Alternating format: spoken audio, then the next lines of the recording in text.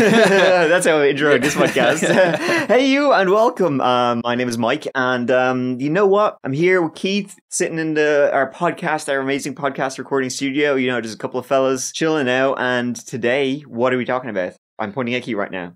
We're talking about something spooky. We did say at the end of the last one, that Mad Trapper episode, that we were going to do a weird or paranormal one. You know, I mean, hey, it's spooky season. Yeah, that is true. I've already started. I've started putting up my old Halloween decorations. Yeah. It's never too early. No, I have them up all year round. Literally all over my house. I have Halloween pumpkins and shit. Because it's just, you know what? It's just cool as fuck. And I really don't want to hear otherwise. I like the decor. Yes, exactly. Yeah. Black and orange are my colors. So today, folks, we're talking about Ouija boards. Keith, have you ever used a Ouija board? I have not. And, you know, I was thinking about using it. And then I researched this case. And, you thought again. Yeah, I'm kind of a bit put off by it now. I'm not sure if I'm interested in using it anymore. Yeah. I don't even know. To be honest, like, if I was to use it, I wouldn't even know what to ask. Like, what would you ask the Ouija board if you were to use it? How big's your dick? Probably first. You should probably know that. Yeah, your tits big? Yeah. Look down. No, I don't know. See, I don't think I would use one. Not because I believe that they're like real. Yeah. I think it's bullshit. But I think it's one of those things of like, I would freak myself out. I know what you mean. Using it, like I know I would use it, and then I would start hearing like, you know, in the house. Whispers. I would start, exactly. It would just be like normal shit, like the house settling, but I know I would just creep myself out. Yes. To the point where I would just have like a nervous breakdown, you know, I'd just get so paranoid. And think everything's a ghost or a demon or something. So, better not. Yeah. There's a couple of rules I know with the Ouija board. I think one of them is like you shouldn't ask when you're going to die. What do you think? I don't want to know. I don't want to know either. I think it's a good rule. But I feel a better question would be, what were my final words? Because that doesn't give you, like, it doesn't tell you when you're going to die, but it gives you a bit more context. For example, it'd be like... He just stays on the U. Yeah. Or it's like, I'm going to swallow this whole burrito whole. I'm going to stay away from burritos. There are no sharks in this water. I'd rather just not know. You know, if it started giving me guff, I would just be, fuck you, buddy. I would just... I'm not having it. If the demon tried to talk to me, I'd be like, talk to the hands. Right? That's all. That's what I'd say to you. But in this episode of the That Chapter podcast, we're going to be telling the history of the Ouija board, you know, its place in modern cultures, especially American culture, because it's already that big in Europe, I suppose. Is it? Or is it? Well, we had other things. Like, I feel a lot of it started in Europe with the talking board. Well, this is a talking board, but you know, the table turning. Yeah, which we'll talk about. Just the mediumship and seances. That was very popular in England. But then this was around the time when a lot of people from England were moving over to America. Yes, well. They brought all that shit with them. They brought a lot over. And then, but the Ouija, there's one other thing. So I've seen things, there's Ouija and Weeja. Okay. And I'm sure there's going to be people like, it's pronounced Weeja. But I've looked it up, both are acceptable. I will be saying Ouija. Okay. I think what I'll do is what I've done this entire time and not give a shit how it's pronounced. And I was going to pronounce it my way. Problem solved. I'm going to do me. Yeah, exactly. The problem solved by me just not caring. So we're going to talk about the history of it, its place in culture, and then talk about a few spooky ass tales of Ouija's leading to miedo. Or some spooky experiences some people have had. Real ones as well, like documented stuff. Hey, listen, we only deal with the facts on that chapter. Hard, cold facts. Absolutely. That's my motto. Always has been. I say it in every episode. Hard, cold facts. Just like my hard, cold something else.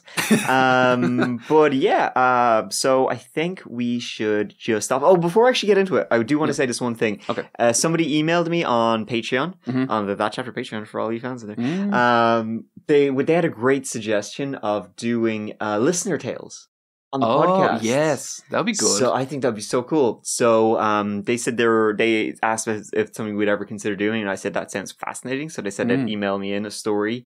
And for any other folks out there who have some crazy tales, be it spooky, mysterious, murdery, whatever, strange encounters, who knows? I mean, you tell me your story. Who might tell you what kind of story to tell me? But if you have any good stories to tell, we should do a listener tales episode. Yeah, that sounds I think that'd be really cool. So we can tell your story and, you know, talk about it and make fun of you and all that kind of stuff. As I said. Roast you. Yeah, exactly. All right. Let's do it. Let's do it. Yes, exactly. I was pointing at Keith for something else, but I think that's acceptable. This is a Keith episode. He did all of the heavy lifting on this episode, so fair play to you when it comes to the research. But I see you just here. A quick shout out to Robert Murch. There you go. Yeah. The world's foremost... Now I know where you're pointing. Yeah, exactly. Who is apparently, according to Keith, I'm reading his words, the world's foremost collector, historian, and expert on Ouija and talking boards. Much of my own, I mean Keith's, research on the history of Ouija was only possible due to his work. So, thanks, Bob. Appreciate it. Yeah. All right, so let's give it a go. Although some individuals believe the Ouija board to be a recent creation, similar devices have been utilized for thousands of years to help assist in decision-making, combating illnesses, receiving divine guidance, and communicating with deceased loved ones, or even predicting the future. Did you know the very first Ouija board was slitting a goat's throat and bathing in its blood? Really? No, I just made that up. But I think that's what the Greeks did. They would like sacrifice goats and shit before. Yeah, like, that's so hardcore. I know. Yeah, well, I mean, it's kind of like missed that in my research. Yeah, same shit. In fact, dating back to 540 BC, a contraption similar to how the Ouija board works was employed by the philosopher Pythagoras. Historical records of his life indicate that his followers conducted seances using a wheeled table that moved towards symbols.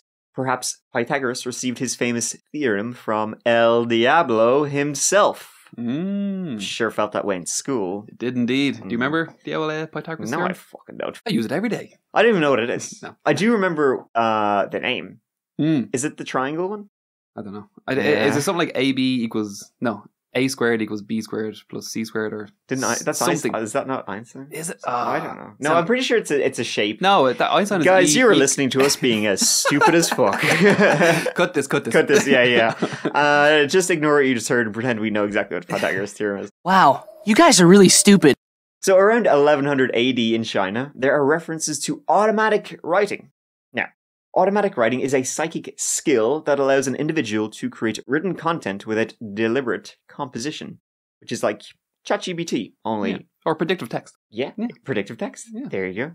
Those who partake in automatic writing, they hold a pencil or whatever they used back then, and then essentially they just I think they close their eyes, and then the spirits, Jesus take my hand, Jesus take the wheel kind of moment. And there was a lot of showmanship to it, especially within seances. They used to have, I'd say, they'd blindfolds on or bags over their heads, or they'd be... I think there was someone as well where they went into a box with tied up, and they had a board with chalk in it, and then the chalk would write in it. A lot of showmanship. Yeah. It sounds like real Houdini shit. Yeah. That's kind of cool. In the 1850s, people started using a planchette. A planchette is typically a heart-shaped flat wooden piece fitted with wheels and then a hole for your pencil. So the thing that's on top of the Ouija board, but with a pencil on it. Just a smaller hole. Yeah, smaller hole with a pencil going into it. And that was used to aid automatic writing. Then in England, during the year 1853, table turning gained popularity as an entertaining pastime that swept across the nation. With table turning, participants sat around a table, placed their hands on it, and waited for rotations. The table itself would move as means of communicating with the spirits. The alphabet would be spoken slowly aloud, and the table would tilt at the appropriate letter, thus spelling out words and sentences. Like table turning, there were lots of other alphabet pointing devices used in the spiritual world, including just laying out alphabet cards and asking the spirit to make a knock as you pointed towards different letters. So very tedious. Yeah, you'd have to go through the whole alphabet. Exactly, yeah. A, B, C, D. Is that C or D? Which one is it? Yeah. A, B, C. Imagine when you get the Z, telling you about a zebra that's going to kill you. Yeah. That's how you die, a zebra. As you can imagine, this was a very slow process, but as you say, what the fuck else are you going to be doing back then? You're literally just trying to kill time till you die. Yeah, no phones, man. They were just living in the moment. Exactly, yeah. The moment sounds awful. Then in 1886, Ohio, when the planchette and these alphabet pointing devices collided, they made the talking board, the spirit board, now recognized as the Ouija board. And I just have this as the Ouija board is kind of like a catch-all name. Ouija is actually a brand. It's kind of like Jeep. Yep. Or Coke. So Ouija board is a specific brand of spirit board, but we just call them all Ouija boards. Yeah. As a collective name. And this is really around the time where Ouija kind of embeds itself into American culture. So during the 19th century, the United States was really captivated by spiritualism. This spiritual practice really aligned well with Christian beliefs at the time and allowed individuals to partake in seances on a Saturday. But then still attend church on a Sunday. They kind of went hand in hand a little bit. It wasn't like it was today, or like it is today. Engaging in seances and automatic writing or table turning to connect with spirits, it was considered an acceptable and a real like virtuous endeavor. Yeah, it's really weird. It's like when I was in Salem and they were talking about how people back then who were like super religious pilgrims or whatever, but they would always do like white magic and stuff like that, and it was like considered acceptable. It's like religion today is actually a lot more strict.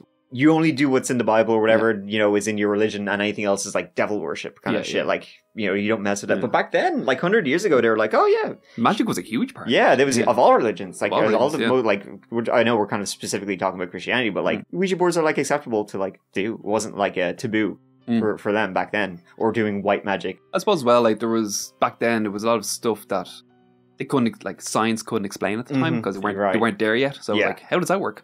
Magic. Yeah, you know? Exactly. So it was a catch-all. Yeah, good old magic. Fucking love magic. We should go back to saying that. My phone, how does it work? Magic. Magic, yeah. To be honest, still today, I think the phone. I don't know how it works. Yeah, it may as well be. Yeah, you can explain it to me. I won't care. It's magic. So it's important as well to recognize that in the 19th century, in America as well, people had a very different relationship with death compared to our present day perspective. So death, it really was an integral part of daily life due to a lot shorter average lifespans. There was childbirth related fatalities, childhood illnesses.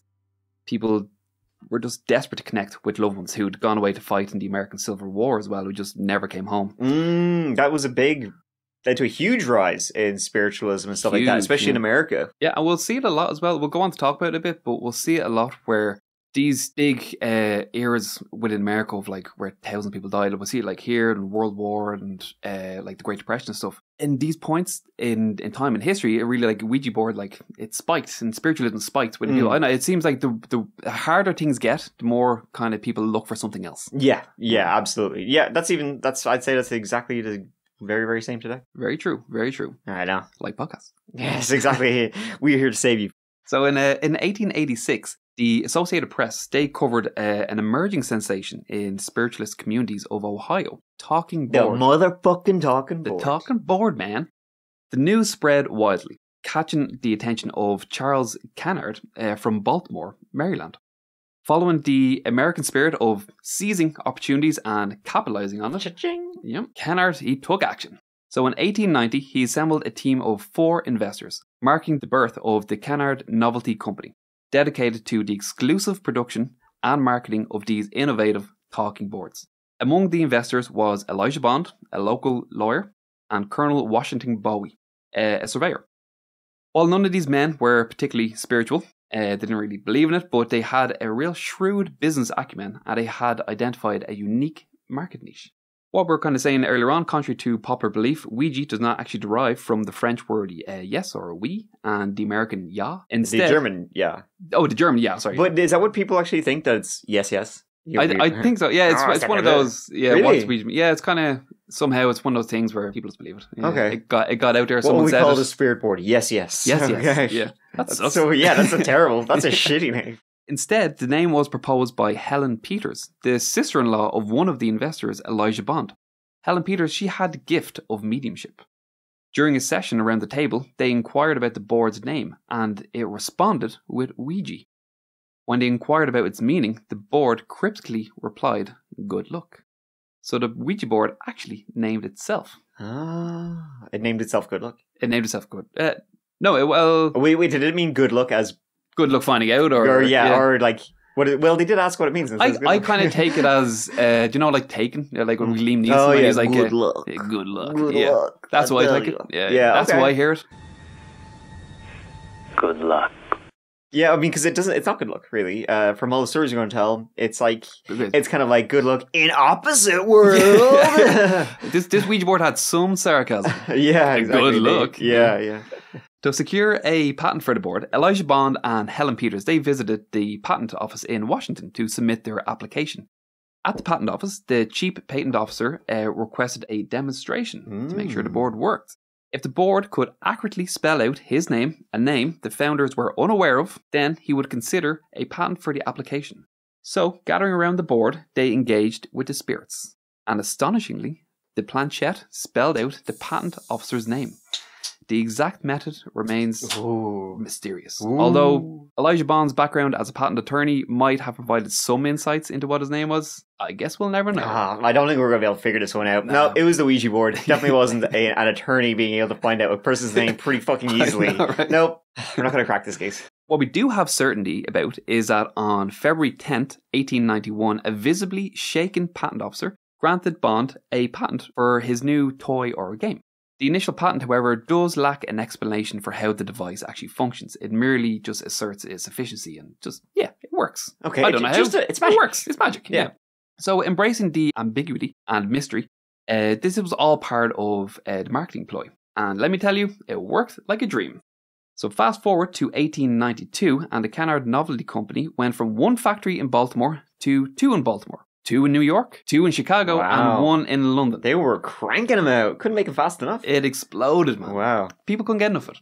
So 1 year later, Kennard and Bond, they were out of the picture due to some internal drama. We're not sure why. But a man named William Fuld, a guy who had been there from the very start and who had been a stockholder and employee, he took over and he was now steering the old Weeja ship.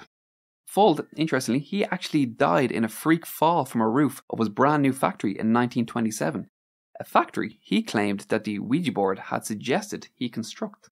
Spooky.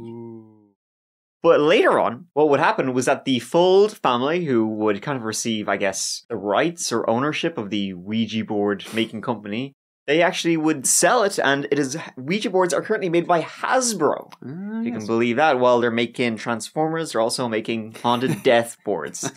See, the Fulds family, they sold the rights to these two guys called the Parker brothers, Charles and George, I believe. So then they were the ones who were making and selling Ouija boards, and they took it to Weeja headquarters, which is located in none other than Salem, Massachusetts. Is it? It is. Interesting. Spooky city for a spooky game. In fact, today there's even a museum in Salem that's dedicated to Ouija boards and the spirit boards. We should go there. In town, I know. Yeah, we're going to be going to Salem soon, so we should go there. We'll put on the old itinerary. Yeah, exactly. And so the Parker Brothers company, though, they made the Ouija boards, and they were eventually bought by Hasbro, who are the ones who sell Ouija boards today. As I said, a Ouija board is just, you can still buy spirit boards that are not made by Hasbro. Ouija is just, they own, I guess, the rights to the term Ouija. So really, by this time, the Ouija board had really firmly embedded itself in American culture, becoming a smashing success. In the kind of what I was speaking about earlier, in the 1910s and 20s, the era was shaken by World War I and stirred by lively jazz. The Jazz Age and Prohibition witnessed a skyrocketing trend in the Ouija's popularity. So during the Great Depression, the Fuld company, they were doing quite well. They hustled to open up new factories. They were struggling to keep up with the high demand of these curious boards. As the years rolled on, peculiar and tantalizing Ouija stories became a regular feature in American newspapers also.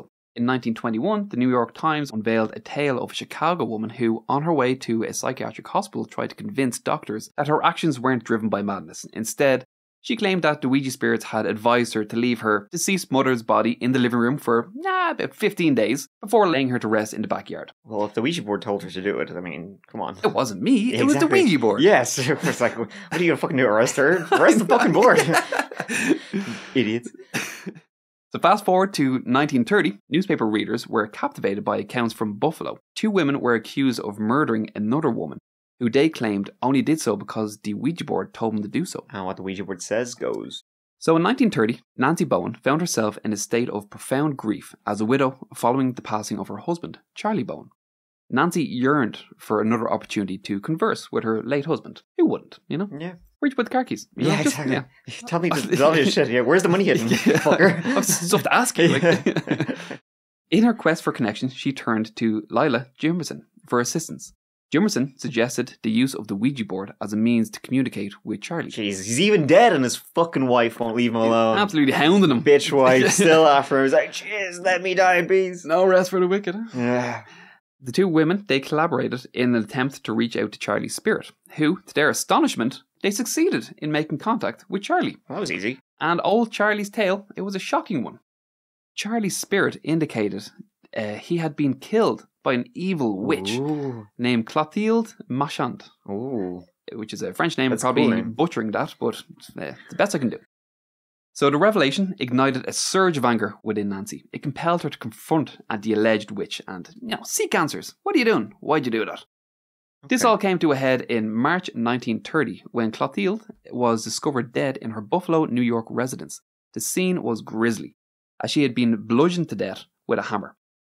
As is often the case with these homicides, initial suspicion settled that it was the spouse. It was her husband. Her husband, Clotilde's husband, okay. You had to have done it. So in this instance, Henry Marchand, a notable French sculptor and Clotilde's husband, was under police scrutiny despite his denials of any involvement. The subsequent investigation, however, into the homicide unravelled a bizarre tale that led to the arrest of Nancy.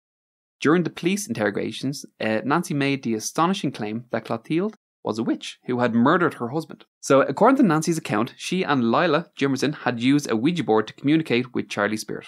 Here's the kicker though.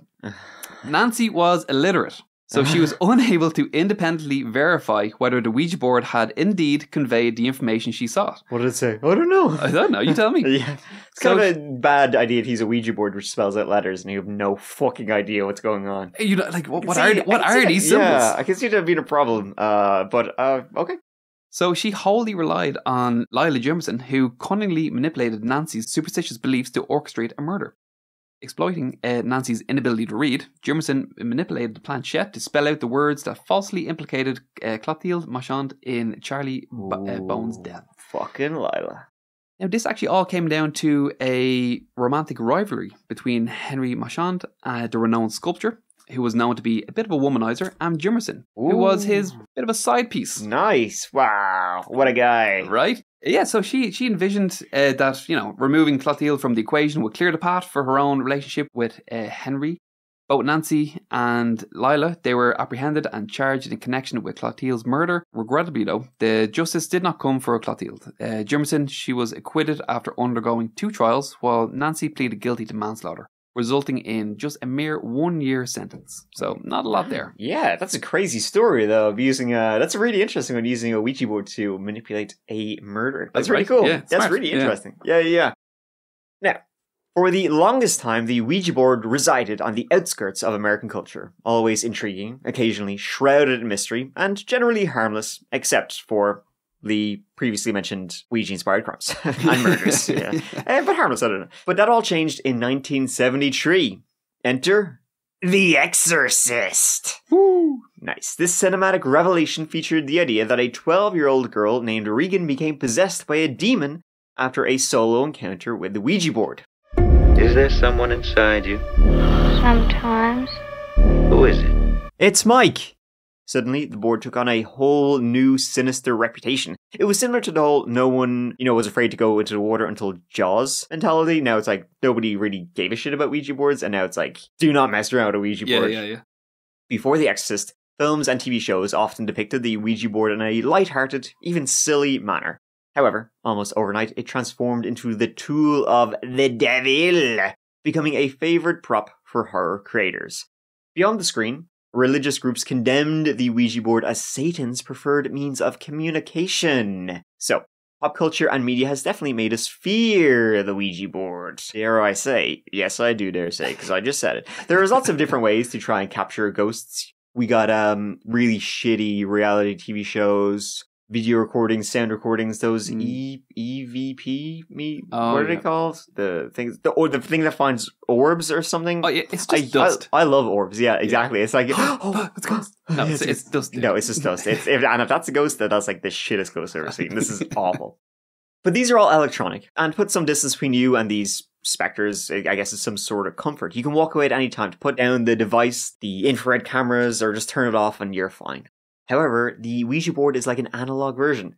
Essentially, it's just wood with letters on it, so there's nothing special about it. The key is it needs you.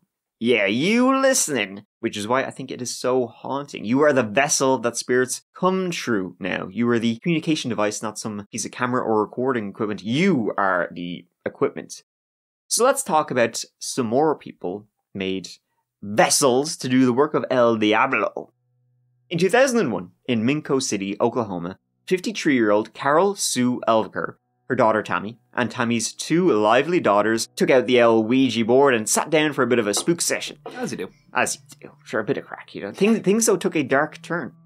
Indeed they did. When a message came true for Carol that Tammy's husband, Brian, he was evil. Not just evil, he needs to go. Carol was like, well, okay, fair enough then. She just, say no more. Yeah, all right. I'm the problem solver. I'll sort this out. She got up and she stabbed Brian, evil Brian, in his sleep, and then proceeded to turn the knife on one of her granddaughters, who she also suspected of being evil. But thankfully, she was unsuccessful at getting her. As Brian bled to death, Tammy, who was Carol's daughter, managed to take the knife away from Carol and hid it in the house. Carol left the house with her 2 kids, one who was tried to be killed, her mother, who was the killer, and then left her husband Brian to just bleed out in the bed. Oh, fair? This is one of these things. I read it a couple of times, like, did I get that right? And I was like, no, she went in the car with him. Well, in fairness now, it was the Ouija board's fault. That's true, I mean, eventually if you took the Ouija board with her, it was like, Grandmother Carol drove the Ford northeast towards Tulsa on Interstate 44. She eventually crashed the car into a road sign in an attempt to kill all... She's going off script now at this point. The Ouija board didn't say to do this. No, she didn't. She's like, all right. I'm taking the initiative. Yeah, exactly. I know it will tell me eventually, so better go do it. Carol suffered 2 broken ankles in the wreck. The others were only injured slightly. After getting out of the car, Carol tried again, unsuccessfully, to attack one of Tammy's daughters by pushing the 15-year-old daughter into traffic. She was determined. Once she starts, she follows it through. I'll give her that. That's it. If nothing, she's determined, yeah. Yeah, she's a stubborn woman. Despite her injuries, Carol ran from the scene with her 2 broken ankles. She ran from the scene. She then took off all her clothes, jumped over the highway barrier, and ran into a wooded area north of the interstation. And police later found her hiding completely bollocks naked. Carol, you good? Yeah. We okay, Carol? We okay here? What did the Ouija board tell you to do this too? Tammy was also later arrested on a complaint of being an accessory to murder. See, the assistant district attorney said Brian Roach, the husband who was stabbed as he slept, begged for help, but was let bleed to death. Tammy didn't try and save her husband. Tammy Roach also hid the knife, supplied the getaway vehicle, and didn't try to get away from Carol when she had the chance. However, because Carol was found not guilty by reason of insanity, prosecutors ended up dropping the accessory charge against Tammy, as the charge would not have stood after Carol was ruled not guilty. System works, huh? Nah, I know. Works like a charm. Tammy did end up pleading guilty to the child abuse charge and was sentenced to a year in the Grady County Jail, and Carol was institutionalized. This was a big case that shocked the city of Minco at the time. The victim, Brian Roach, had actually served as mayor for the city from 1986 to 91, so he was well known and respected in the area. He was only 19 years old at the time, and he ended up being killed by, frankly, he was killed by the Ouija board, if you ask me. And so here's another story of a weird Ouija board encounter, and this is from the UK, County Durham, on Christmas Eve 2014. See, a guy named Paul Carroll and his wife Margaret were using a Ouija board on Christmas Eve. Christmas classic. It's up there with, Vacation and Die Hard and all the classics. They might have been watching Nightmare Before Christmas, got a bit confused. Like, well, let's have our own Nightmare Before Christmas. While he was attempting to contact the dead, apparently, this is what he says, and frankly, it sounds pretty true, a bad spirit popped out of the Ouija board and entered their dog, Molly, a Bedlington Terrier. So, there's only one thing which can be done at this point. You gotta kill the goddamn thing. Okay. So, Paul drowned the dog, and then chopped it up and threw its remains down the drain. Holy shit. This was later discovered when Paul, he had a drain blockage. He's like, tap's not working, I'm getting floods here, all this stuff. So he called the company to unblock the drain, and then so a poor plumber had to arrive, was snaking through the drains, and came face to face with the remains of Fido. Paul was then arrested and he was charged with cruelty to animals, but there's more. So he pleaded guilty and he received a suspended sentence. Then, in January 2015, so about a month after the Christmas Eve spooktacular, Margaret, Paul's wife, and their daughter Katrina, and by the way, check out their faces, because they have faces like a slapped arse to pair them. Yeah. The two of them then used the Ouija board, his wife and his daughter. Who knows what exactly happened when they were using the Ouija board, apparently they like to dabble in the dark arts, it appears. And shortly after this Ouija session, they both attempted to kill themselves by taking a buttload of pills and then setting their own house on fire while they were inside of it. Now, I can only imagine, though, it seems like they had one of those, kind of regretting doing that now. Ooh, can I have a take back on that one? Because then they made themselves get sick and they called a fire department and the house was put out. They were hospitalized but recovered and both got 4 years inside. Allegedly, the Ouija board made them do it. Now, here's another story, and this is actually quite a spooky story. I came across this while I was perusing Reddit, where all good research is done on people telling bullshit stories on Reddit. But this is one, right? And here's one from a user named Leon Crotchman, which is a good-ass name. And it goes a little something like this. Leon Crotchman, if you're hearing this, I'm reading out your story, so hope you don't mind. But I read this and I was like, man, this is a crazy story. So I'll just read it out as it was written on Reddit. My buddy Roger had a basement, right? And at the foot of the basement stairs was a door. This door, at the bottom of the stairs, it closed off the basement pool and darts room from the rest of the house. The only problem is that after so many years, the door swelled up and would no longer close. Trying to close the door to the basement was a task. It had swelled up so much that the flooring had been gouged out from the door scraping so hard when they would try and close it. It just would not close. Now here's the creepy part. Roger, myself, and 2 other friends were playing around with the Ouija board in the dark. After about 15 minutes of goofing off, Roger's mother called him up for dinner. He didn't go. Some more shenanigans ensued for about 5-10 more minutes, and Roger's mother then started to get mad. They could hear her stomping across the house just above them. They were in the basement, so on the ground floor. And then she went to the stairwell and she screamed, "Roger, get your ass up here for dinner right now!" Roger responded, "Okay, give me 2 more minutes." The mother then responded, "Don't just stand there at the foot of the stairs, get up here." Now the problem was that they were roughly 15 to 20 feet from the door. There was no way she would have been able to see Roger. Roger then said, "We're sitting at the bar." And the moment the word bar left his mouth, the door that nobody could close slammed shut. The 4 of them then immediately went from joking around to screaming and panicking as they couldn't open it and they were locked in the basement. His dad eventually had to jump down through the basement window well and had to kick the door open. He never went back to Roger's house. It's a good story. I mean, it's probably bullshit. That was good, but it's a good story. Chills. Yeah. You know, that's what... Just small, but he's got chills. It's chills. I have got chills. Well, that's it's a good story. Who knows if it's true or not? It's probably not. But, I always say, if you can choose between the truth or the legend, hey, I'm going to tell you a good story. Never let the truth get in the way of a good story. Exactly. And here's another good story. Excellent. Yeah, this is a good... Because, you'll get to it, but me and Keith, we like to watch spooky movies together. Mm-hmm. And recently we watched the movie called Veronica. We did. And it's a Spanish movie. And it's still very good though. I know. Well, I let you automatically just docking at points because it's Spanish. I'm not one for like. It's still good. I don't want to read when I'm watching. Yeah, I know. I'm like, come on, Jesus, here do we have to go through this again? But as far I'm not a big fan of subtitled movies or even worse dubbed movies. When the lips don't. Oh, dubbed is worse. I can't watch a dubbed movie. I definitely can't watch that. I can sort of get by with subtitles, but not a huge fan of it. But this was particularly good. I really enjoyed it. Yeah, it was good movie. Even if you're spooky, subtitles, give it a go. Yeah, it's worth it. It's good. This is where we get into the real meat and potatoes of today. Yeah. This is the main story. This is actually the reason. I was after we watched that movie was when we were like, oh, we should do an episode on Ouija boards and do this story. This case in particular. So this stands out as the most renowned instances for enthusiasts of this supernatural in Spain. And it's etched into history for being the first case of paranormal to be documented in an unofficial police report. It's legit. So the story is actually about a girl called Estefania. Yeah. You can tell we were so... 3 years of Spanish over here. Estefania. Okay. All right, here we go. Okay. I guess before we get into it, I'm going to mess up the names. I apologize. I did Google them beforehand. I tried that whole pronounce.com thing. Yeah. I gave it a go. I'm going to do my best. I apologize for getting them wrong. I am sorry.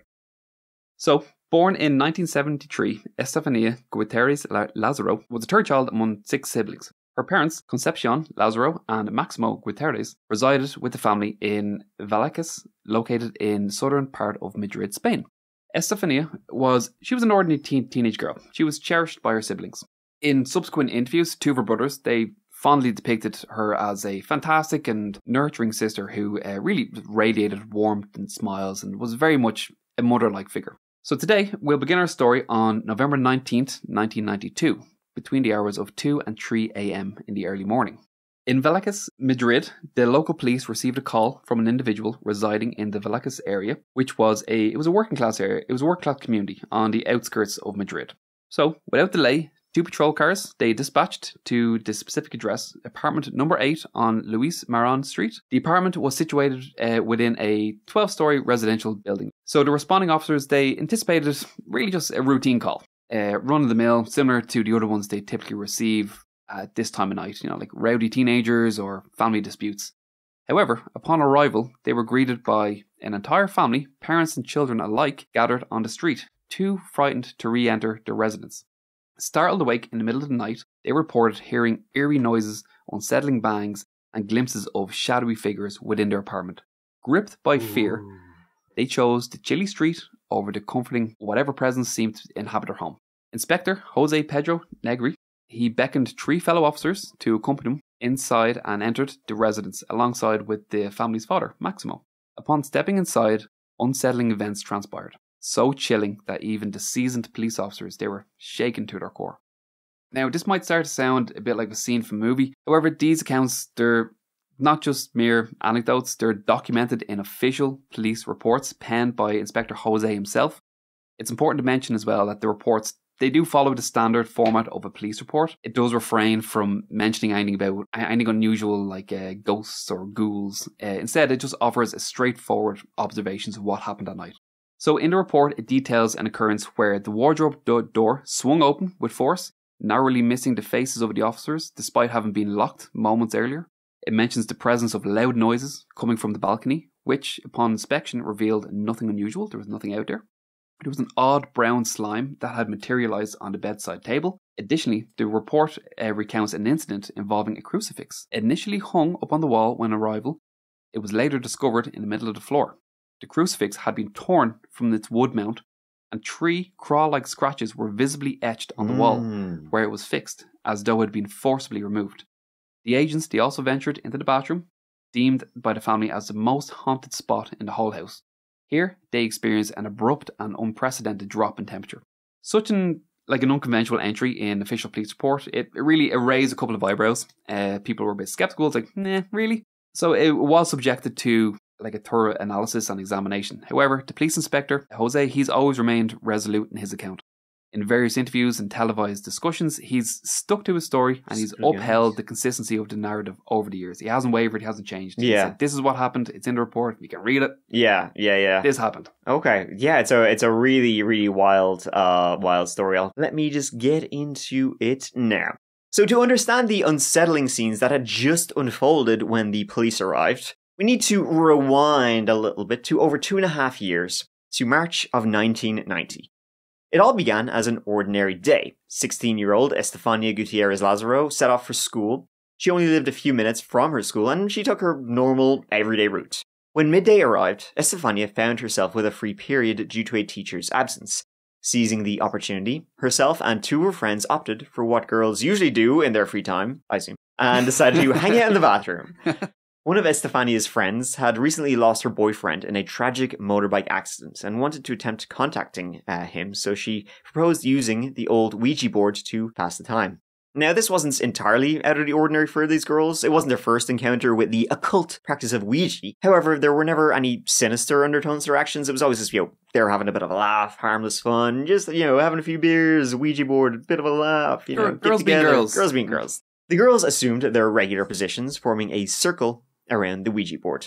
They placed their index fingers on a glass that served as a makeshift planchette, and they delved into their concentration and uttered, "Hola." I'm guessing, como te amo? Buenos dias, ghost. Like the limit of our Spanish. But what we can confirm is that their session was abruptly interrupted by the unexpected appearance of one of their teachers. Bursting into the bathroom, the teacher grabbed the Ouija board, snapped it in half, and scolded them to get them back to class. Something unusual happened, though. The glass they were using as a planchette started to fill with a white smoke and then exploded into 1,000 pieces as if it was under too much pressure. Both the teacher and Estefania's friends then observed the smoke make its way over to Estefania, who unwillingly inhaled it. In the weeks that followed, Estefania underwent a rapid transformation in her demeanor. Her interactions with her family took a sharp downturn, reaching a point where she attempted physical altercations with her siblings and parents on multiple occasions. Signs of mental instability started emerging as she struggled with insomnia and experienced visual and auditory hallucinations, encountering dark figures that seemed to whisper unsettling things to her. Her mother recounted moments when Estefania would lapse into catatonic states lasting 15 to 20 minutes, followed by fits of uncontrollable laughter. And if that wasn't enough, she began to suffer from seizures that, over time, grew more frequent and increasingly tense. Now, Estefania's parents, they didn't dismiss her struggles as a passing phase. They consulted various experts, as you can imagine, in an attempt to help their daughter, going to doctors and so forth, but none of the medical professionals could pinpoint what was happening to her. They couldn't pinpoint what the root cause of her affliction was. At one point, she received, for example, a diagnosis of epilepsy, even though her symptoms appeared atypical. Despite undergoing treatment for epilepsy, no conclusive improvements were observed. Now, tragically, Estefania passed away on July 14th, 1991. After experiencing a severe seizure a few days prior, she slipped into a coma on the evening of July 13th, while at her home. At around 11 p.m., she was transported to a hospital in Madrid, where she ultimately succumbed 3 hours later at 2 a.m., the witching hour. The cause of her untimely death was attributed to pulmonary asphyxia brought about by a convulsion. Now, there was a brief period where Estefania's family was left to try and grapple with the grief and heartache of losing a dearly beloved daughter, dearly beloved sister. But it wasn't long before strange poltergeisty activity started happening in their apartment. It started out with little things such as doors opening, closing, small objects moving, falling off tables. Estefania's mother, Concepcion, also said that she heard a voice calling Mom from the bathroom. The room they would later say was the most haunted, and it certainly is after I'm done with it. It wasn't long before the situation escalated into a more violent nature.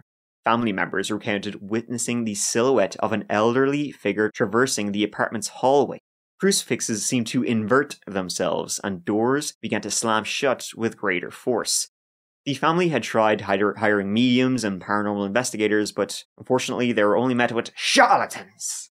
This all came to a head in the month of November 1992. Throughout the month, unsettling occurrences unfolded. Children claimed to be pushed by an unseen force.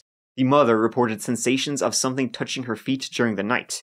Violent banging and noise emanated from the walls, and on one occasion, a glass was hurled in the direction of a child's head. In a particularly alarming incident, the family dog was fucked several meters across the room. What is it with the dogs today? I know. Multiple dogs are getting injured in the story. Yeah, man. Poor dogs. Ouija hates dogs. Yeah. You heard it here first. Despite moving their mattresses to the living room for shared sleeping, the disturbances only got worse. On November 19th, 1992, the family reached a breaking point. Faced with the unrelenting turmoil, they resolved to seek professional assistance. With that, this brings us back to the beginning of the story, the moment when Maximo Gutierrez contacted the local police regarding a disturbance at apartment number 8 on Luis Marin Street. The family eventually decided to sell the house, but the sale occurred in 1998, 6 years following the incident involving the police. The decision to sell wasn't driven by the haunting, as the paranormal phenomena gradually subsided and then ceased entirely by 1996. Interestingly, the subsequent owners never encountered any instances of paranormal activity during their time in the house. But there was also instances of a photo of Estefania bursting into flames. That's true. As well. Yeah, that's true. It was like it was burnt within the frame. So the really photo creepy. itself had burned, but the glass or the frame itself wasn't burnt. It was literally the photo itself. Very, very creepy. Yeah. So what actually happened, though? Estefania was on her way to being diagnosed with epilepsy, and her mother also suffered from the same disease, so it was likely hereditary. But the autopsy didn't reveal anything strange at all. The family all witnessed a strange and violent paranormal activity in the house. However, some experts believe this could be a result of mass hysteria. They all did go through the devastating and tragic loss of their sister and daughter, so emotions were high. Or it could have been stuff like carbon monoxide poisoning or mold, something like that, causing them to hallucinate and feel weird, causing them to be weird. See things in. However, one of the brothers later revealed, years later, that the noise heard by the police on the balcony was just him throwing a stone.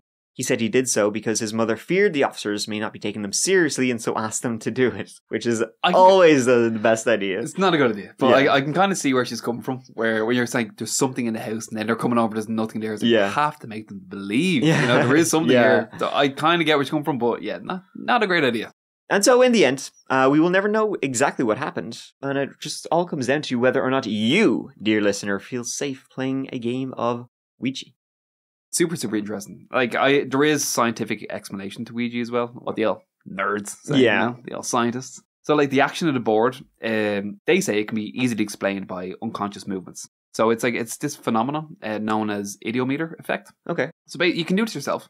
So if you... Oh, we should do it after this, actually. It's good. I tried it already. It does work. So if you get a small weight, like a ring, just on a piece of string, ideally the string has to be about a foot long, hold the end of the string with your arm and put it in front of you so the weight hangs down freely, and try to keep it as still as possible. Hold your arm completely still as well. And if you just start thinking, without moving your arm at all, Okay. just start thinking clockwise or anti-clockwise, whatever you want. Yeah. You'll notice that the weight will start to circle in that direction. Mm. So I tried it myself, Okay. and I swear to God, like, I'm so sure my hand was still, and I was thinking clockwise, and it starts moving clockwise, and then I started thinking anti-clockwise.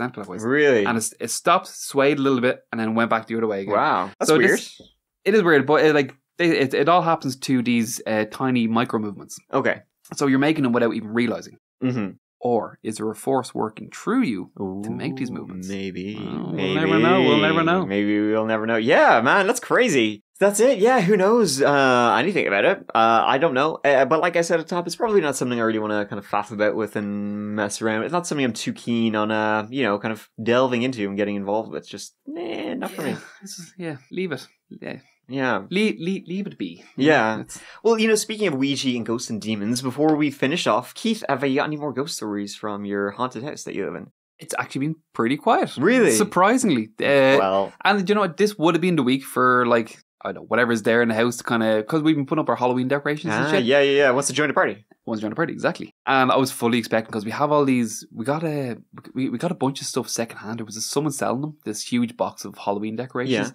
A lot of the decorations are these things, when you walk by, it makes a noise like... Yeah, I love those. They're really cheap shit. Yeah, they're great. So, like, this is definitely go off in the middle of the night and scare the Yeah. shit out of me. But so far, no, like, nothing. This would be the perfect time for the ghosts to come in and be like, I'm going to set all it off at the same time at 3 a.m. in the morning. Yeah. But so far, nothing has happened, which is kind of nice, a bit of Yeah. rest. Maybe he's taking a break. Maybe he's on holidays. Yeah, exactly. He's limbering up. He's getting ready. Well, if you really want to make a change... getting ready for spooky season. Exactly. That's it, yeah. Well, if you want to make a change, how about you use a Ouija board in your house and see what happens? Ooh. No. Yeah, I don't blame you.